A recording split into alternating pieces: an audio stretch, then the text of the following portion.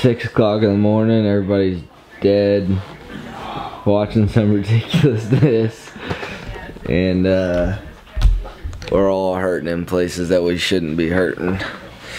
Some weird places. But I'm about to head up to the mountain and hopefully relocate these aoudad and make a game plan. Today's our last day, so last chance. Alright guys, we have started our hike in. Got about a 3-mile hike in to where we could possibly get into position to find them, but we just gotta hope that they're still there where they were this morning, where we glassed them up again. They were about 300 or 400 yards past where they were last night. It seems like they just keep working these ledges around, so hopefully they're kind of bedded down where we last saw them this morning. That was like 2 hours ago, so it took us about 2 hours to get to here. So we just got to get out there and find them and hope that we can get a shot off.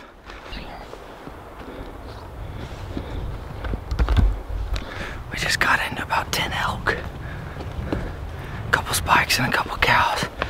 I didn't see any big bulls, but there's elk tracks everywhere in here. Pretty cool. Alright guys, we walked probably 4 miles in and we're about to peek over. They should be down below us somewhere, 400 or 500 yards, but we're gonna get up here to the edge, take all of our stuff off and see if we can locate them. This is the moment of truth for sure.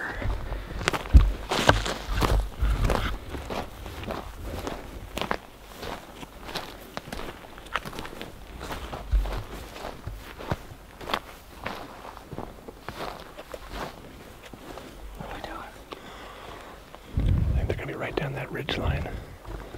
Yeah. That's what I'm hoping anyway. We found them. They're pretty far down there, but man, we got a really strong wind, so we're gonna have to come up with a game plan to get down closer to them, but they're literally in the wide open, so I don't know how we're gonna do this. I don't know how it's gonna go down, but how far? About 650 right now. 650 yards with a 20-mile-an-hour crosswind. We're gonna have to get a little closer somehow, but I'll keep you guys updated.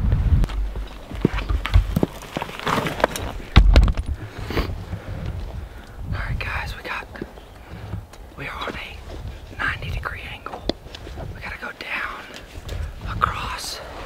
They're at 600 yards right now, but I think we can get to where we can get to about a 400-yard shot once we get down to this bottom knob. So they seem to be staying put for right now, but even if they go around, we'll stop a shot. So we're just gonna take it slow and be smart about it. We got a good wind, and I think it's gonna happen. I hope. But we are straight up and down. We're getting one. What? We're getting one. We can do all this for nothing.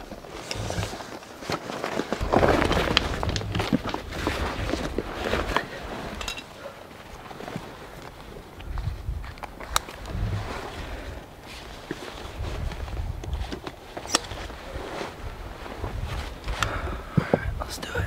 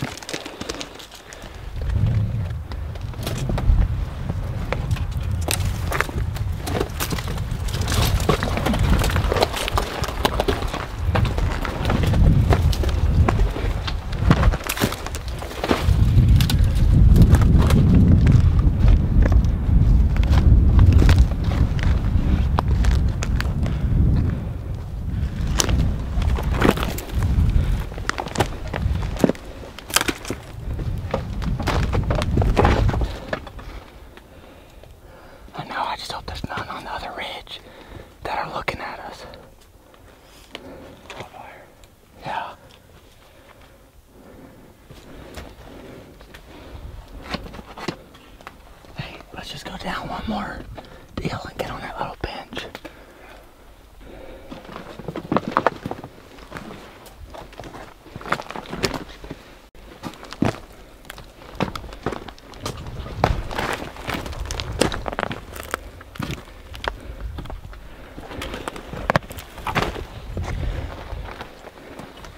Or do you want to cut across right here? I think if we go right here, we'll be right in that big group of trees. We can just sneak right through them. Looks like we found about 7 or 8. And it looks like actually a band of rams, maybe. Looks like there's a couple of really good ones. But show them what we just had to come off of to get down here. We just scaled down this washout. I think we're gonna pop over about 300 yards, just a little above them. So. And they're accessible. And they're accessible. Here's one. They just belly crawl right up to the edge. Honestly, like I can get underneath those 2 trees in the shade. So they won't be able to see the shade as much. They'll stick out. Yeah. Do you see which trees I'm talking about? I think if we creep up right between those, we'll get shade. It won't be skyline near as bad.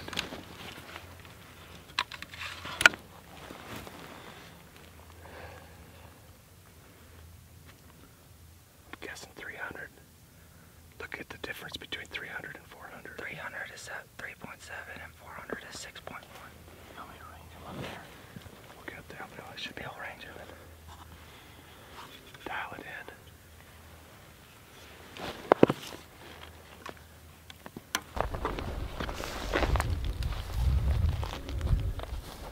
Man, I don't see where they are.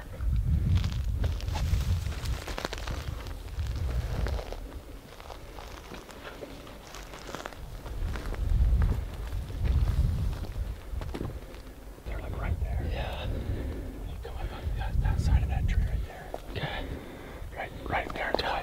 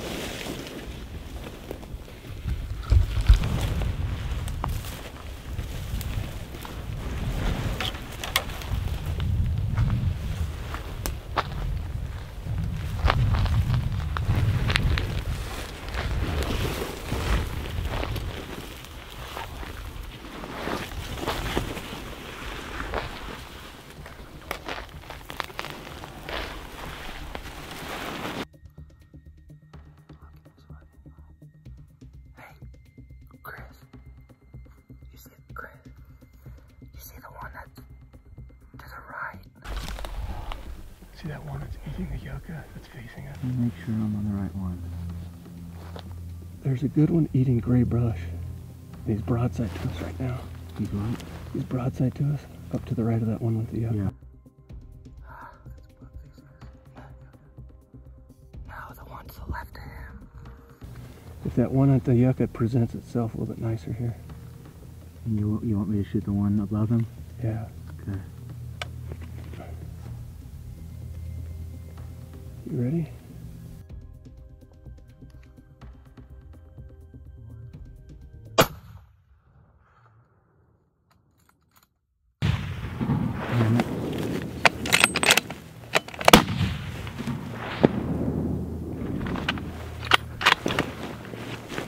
Did we hit any? Did I hit?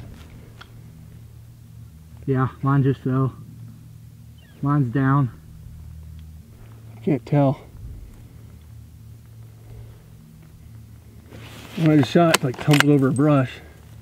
I can see mine soaring up. My excitement level is like through the roof, but I can't show it because Chris is pretty upset. We look back at the footage and the first shot was just below the ram that he was shooting at, and unfortunately my ram was out of frame, but I saw him tip over. So Chris shot a couple more times, so he saw one of his shots that he thinks he just knocked it over because he shot and it just like disappeared. So he either went over a ledge super fast or he just knocked one down. So we got a long way to go to get to him. But man, I'm pumped. We're up here in about 8,000 feet. So we got a lot of work ahead of us, and it's gonna be a heck of a climb to get out of here. But hope you guys are enjoying it. We're gonna go make Chris happier and find his. So we'll see you over there. I hope so. All right, let's go over Well, some craziness just happened. Chris did hit one, and we wrapped around to come down to the one that we can obviously see, and he was sitting there, and before Chris could get a shot, he ran around, got all the way on that side. Chris's gun is obviously off because he shot him at like 200 yards and it was to the right, so he ran over that peak. But me and Eric are gonna get to work on this guy. We're all gonna go down there, check him out, and then I think Chris may walk around and see if he can find him bedded, or just maybe try to find him. But we'll see what happens. Well, the Christensen Arms 6.5 PRC did the job. Maven scope. And the shots that y'all were watching were actually through my Maven spotter, so I thought those birds were Chris whistling. I see his head sticking up. He's big bodied for sure. Yeah. Epic view.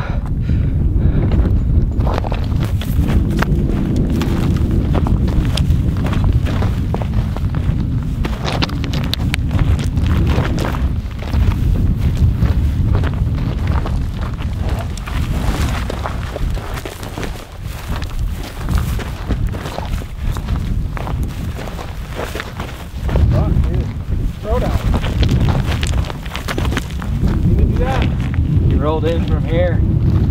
Got blood all over here. Yeah.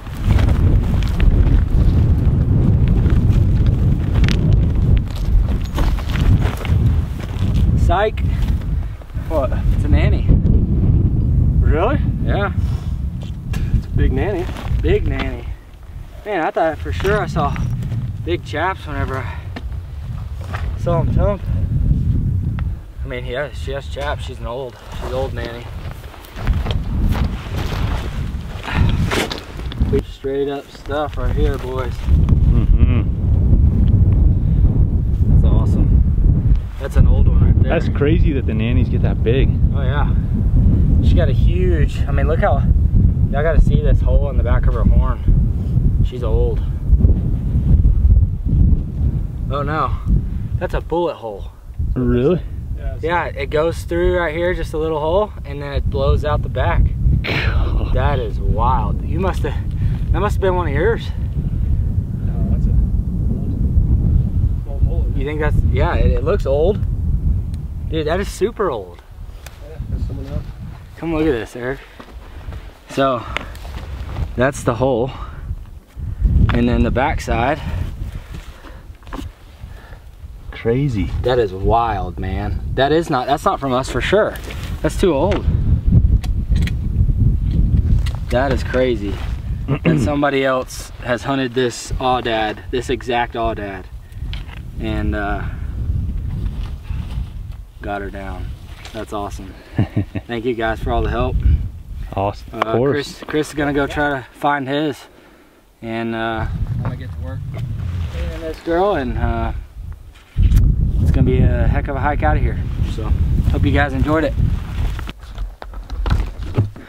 Oh man, I'm beat, guys. 5 days of this will get you, but it's so worth it. But this view is insane. About to clean her up real quick, and like I said before, long pack out of here, but it'll feel good when we get back to the truck.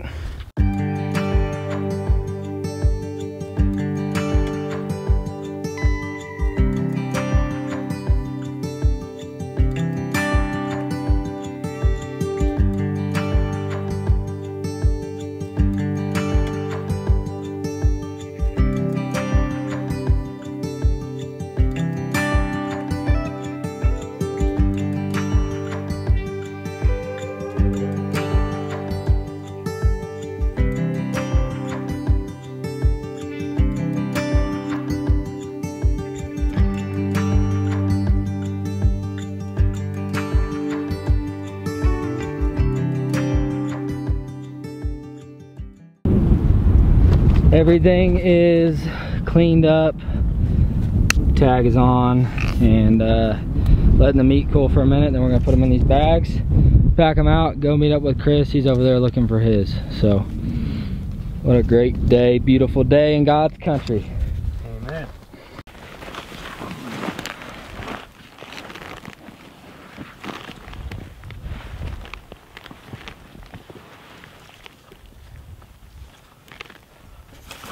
You ready? Almost here.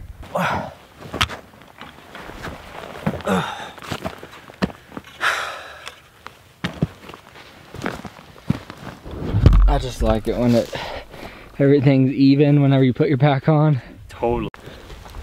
You can only see my arm because I'm got my hands full, but we are making our way up, meet up with Chris, and then we got to make our way up again. And then after that, it's pretty nice. Should be able to pretty much be going downhill from there, but a long way back. Finally, we've made it back. I'm dead. We're done. I'm going home. I just want to take a shower. See you guys in the kitchen whenever we're cooking this bad boy up. Well guys, we are back from that awesome hunt. Hope you guys enjoyed it. Sorry for the lack of enthusiasm whenever I was at my sheep. I felt so bad for Chris, and I know he's probably watching this and he probably feels bad again that I'm mentioning it, but it was an awesome hunt with great guys, and I can't wait to do it again. Gonna try to do that hunt every year. It is a blast. It is a hard hunt, and it will definitely it'll definitely test your limits. But I actually gave all of my aoudad meat to Chris because he usually shoots a cow elk every year for his family, to feed his family, and he did not get to shoot one this year. And part of that reason was because he was helping me mule deer hunt and kill my elk. So I gave him all the meat from my aoudad, but this is actually the aoudad I shot last year for the hunt giveaway. And this is some of the best meat. Everybody's like, oh, aoudad's terrible. I can't believe you eat sheep. I'm telling you right now, this stuff is amazing. It's 80-20 mixed with brisket. So it's super delicious, but this is a meal that we do all the time. If I'm not making burgers with it, I get everything ground from my aoudad. So I don't do like steaks or anything. You can, but it is pretty chewy, so that's probably where it gets its bad rep. But we're gonna do a little bit of Alfredo aoudad tonight. Got some bow tie pasta, got some water heating up. Put that bow tie pasta in there. Got a little bit of olive oil in there as well. And then over here we have some olive oil heating up in this cast iron. We're gonna brown this meat up. Don't stab my foot with scissors. So I'm gonna cut this, drain some of that blood, and then we're gonna brown this meat, season it up, and as soon as it's brown, the noodles will be about done. We'll add some Alfredo sauce, and that's all there is to it. Simple, delicious meal that feeds a lot of people. So throw that in there, break it up, brown it up, mix it up. And we're gonna season it with a little bit of curd glitter, a little bit of garlic salt, and a little bit of Italian seasoning. Garlic salt, a little bit of critter glitter red. This is my seasoning. If y'all are new to the channel, you can get it at mulletman.net. The link to this will be in the description. I have fish and fowl and critter glitter red, which is for like red meat. It's really good in like chilies. And then a little bit of, this is just like Italian seasoning. It just has a bunch of mixed herbs, and it's super good. So put some of that in there. Mix this up, just keep browning it until everything's brown. And then once those noodles get done, we'll drain them, we'll strain them, add the noodles in with this, and then put the Alfredo sauce in. And that's it. Guys, noodles are drained. Drop those in. This is some just organic roasted garlic Alfredo sauce. It's actually really good with cream of mushroom, but we're out of cream of mushroom, so we're using this. Pour that in there. About half of that bottle. And I actually took some meat out so we can use it for another meal, because it's just me and Angel, we don't need all that. Mix that around. That is perfect. And then I like to put a lot of black pepper on top and then top it off with some Louisiana hot sauce. So make a bowl. Just like that. A little black pepper. And some Louisiana hot sauce. Stuff's good right here.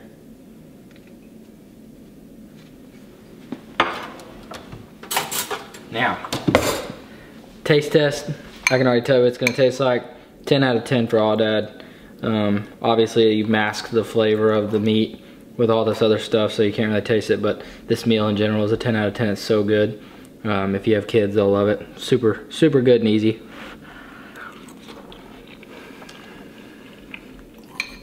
10 out of 10. No questions asked. That's delicious. So that is gonna end the Aoudad series in New Mexico. Had a blast. Thank you all for watching the 3 video series. Stay tuned for next year because we're doing that again. Once again, thank you guys for watching. Make sure y'all hit that subscribe button, hit the thumbs up, and remember, eat good.